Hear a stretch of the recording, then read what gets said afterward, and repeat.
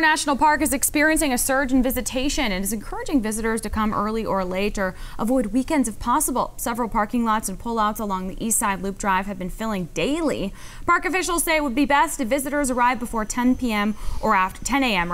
or after 3 p.m. and to reduce traffic in the parking lots. The park has also worked to make it easier for visitors to pay entrance fees ahead of their visit or from the trailheads. That way they do not need to come to the visitor center to pay their fees.